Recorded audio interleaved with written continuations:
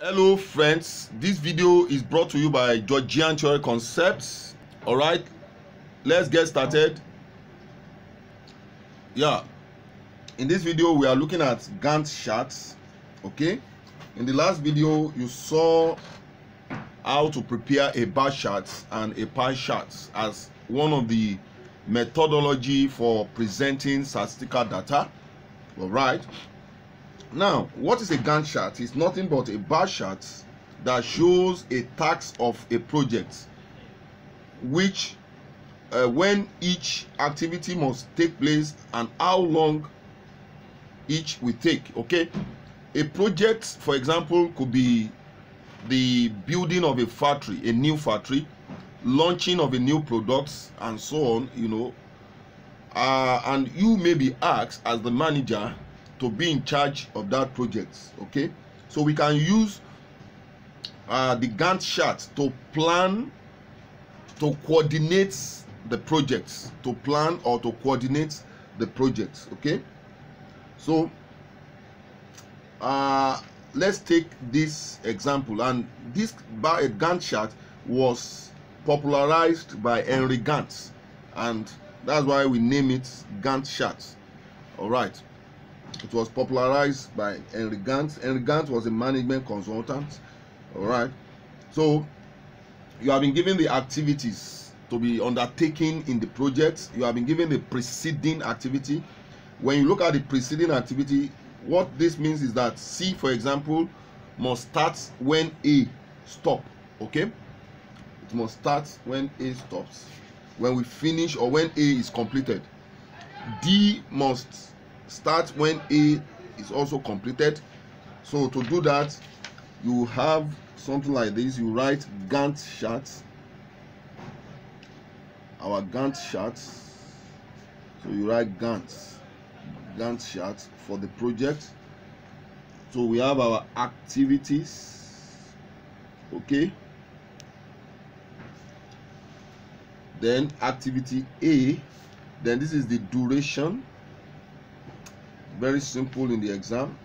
Then we have days. If it is months, you write month.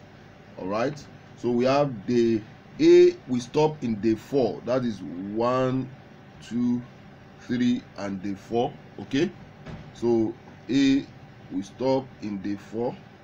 That is 4 days. All right, then B in day 5. Okay, B doesn't have any preceding activity, so B also we start.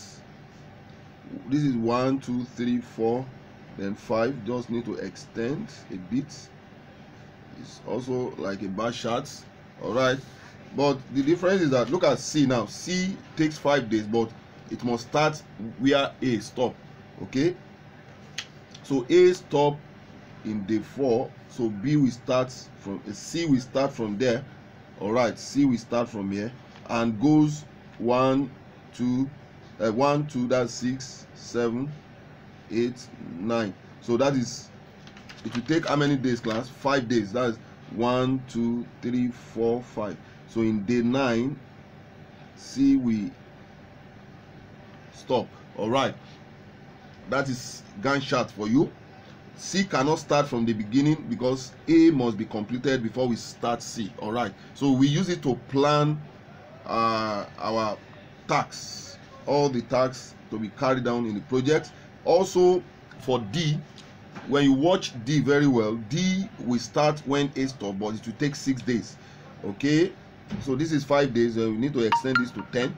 All right, then D we stop where A starts, A is completed, then we extend it to 10. All right, class, hope you are with me. Now look at this. E is where C and B stops. Okay, look at E. We start when B and C, they are both completed. Now B has already completed in day 5. You can see very well. So for E to start, C must be completed, but as at the time B was completed, C was still in progress. Okay, so all you need to do is to trace, use a thick line, all right, and join it with this. Okay, that's the technicality. Now D can start now from here, then you join it here. D can start, and D will take 5 days. So 5 days from here is 10, 11, 12, 13, 14. So 1, 2, 3, 4, 5. Now D, E will now stop in day 14. Okay, so this one you join. All right, so this is a typical Gantt chart. Hope you remember in the exam. All right, now let's look at Z chart. Z chart. So if you don't understand this, please go over it again. It's very simple to do. All right, for the Z chart, a Z chart is a chart that displays the time series data. Okay, that is a data that is gathered over a continuous interval of time, like monthly, weekly, yearly, or daily. Okay, for example, our daily sales is called time series that occurs over the time. All right, so we can use Z charts to display the time series of a data, and it normally have 3 aspects: the total, the cumulative total, and the actual data itself. So this is the actual data itself. All right, this is the actual data. So all we need to calculate here is you have been given the total of 7 days, then you calculate the cumulative. That's what you need. Now to calculate cumulative sales, so we calculate the cumulative sales from the question. So let us calculate cumulative sales. All right, so you have been given the days.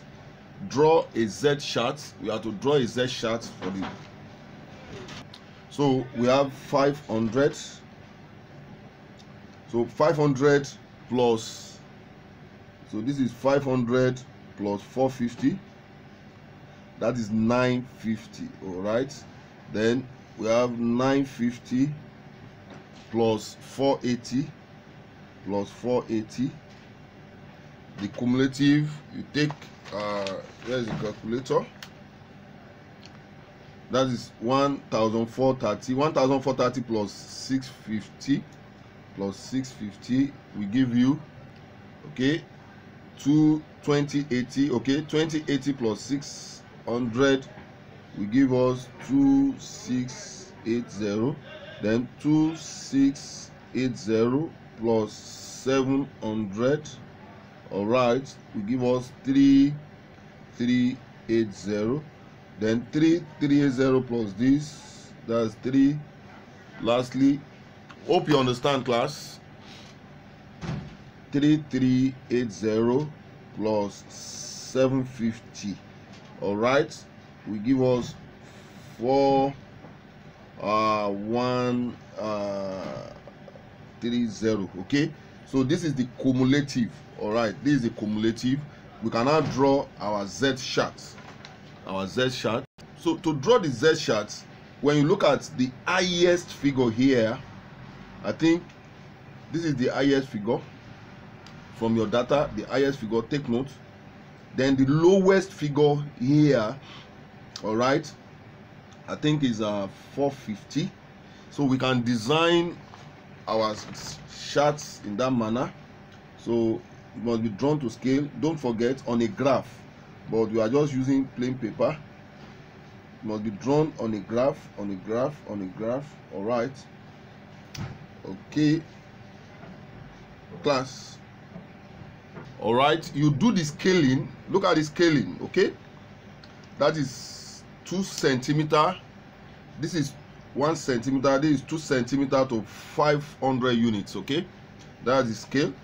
The scaling, that's the scale of the graph, is 2 centimeter equals to 500 units. Okay, take notes so that the examiner will know what you have done. All right, now you write the days here, the days, then the units That's the sales here. That's the sales. Okay, the sales in naira. Take notes. Work professionally. Now you plot in the sales. Okay, let's plot in the sales. For Monday is 500. For Monday is 500. For Tuesday is 450. Okay, Tuesday is 450, 850 like that. Tuesday is 450. This is 500, so 450 will be around somewhere here.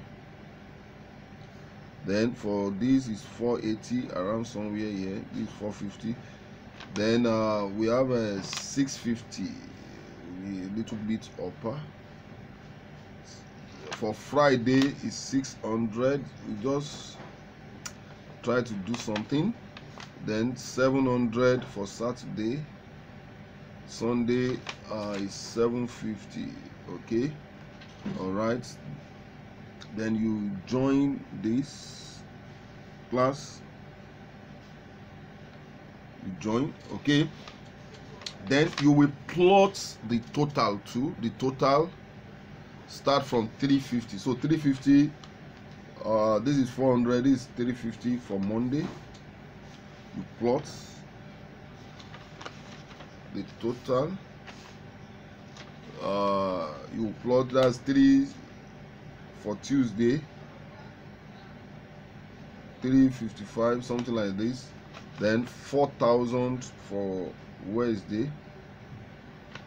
Okay, 350, sorry, 350 for Monday. So let us ignore this. 355, this 3,005. Then this is 4,000. Okay, 390 for Thursday. This is Thursday.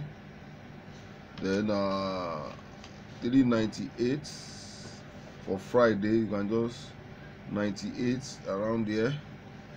Then for 430 for Saturday and 4 on Sunday. Okay, then you join. All right, you join. Then for the cumulative, the first one of course is Friday on Monday.